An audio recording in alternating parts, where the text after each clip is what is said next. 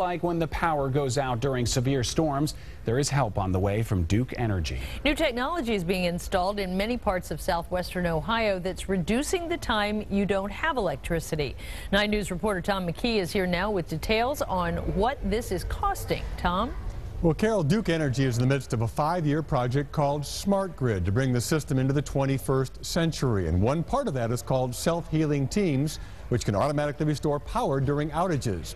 Customers are sharing the cost, but those I spoke with today say that's better than being in the dark. Reverend Thomas Graves is as American as apple pie, but one thing he doesn't like is power outages. No, I don't. It causes inconveniences in the household and also in other places in the area. Graves runs Emmanuel Ministries in Claremont County's Miami Township and dislikes them in both cold and warm weather. In the summer, it's even worse because when the temperatures are hitting 90 degrees, the air conditioner is out. However, outages on Cox Road between Romar Drive and Gray Fox Lane are being significantly reduced because of Duke Energy's self-healing circuitry.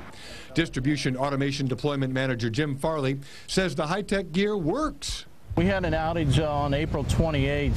713 customers were saved from an outage of 33 minutes. Here's how it works. When storms approach and lightning knocks out power, the self-healers swing into action. Switches connect with software at Duke Energy offices downtown to open or close switches and get the electricity flowing again. Right now we have 11 of the self-healing teams commissioned.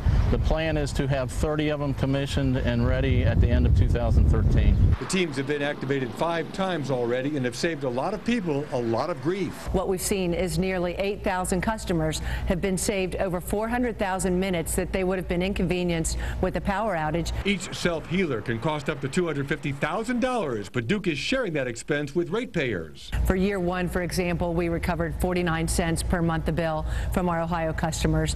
We just were approved this spring to recover year 2 costs, and that amount is $1.06 on our customers' bills. For Darren Fowler, the father of 2 teenage boys, that expense is worth it. It's extremely valuable to us because just simply thinking about food, how much you spend on food as a family of 4, our refrigerator going out, that food is bad. Now, the 30 teams that Duke hopes to have by the end of 2013 will cover about 10% of the customers in southwestern Ohio. The goal, of course, is to cover a wider area as technology continues to prove self-healers right now are not available for Duke Energy's areas of Kentucky or Indiana. Brendan. Tom McKee reporting for us. Thanks.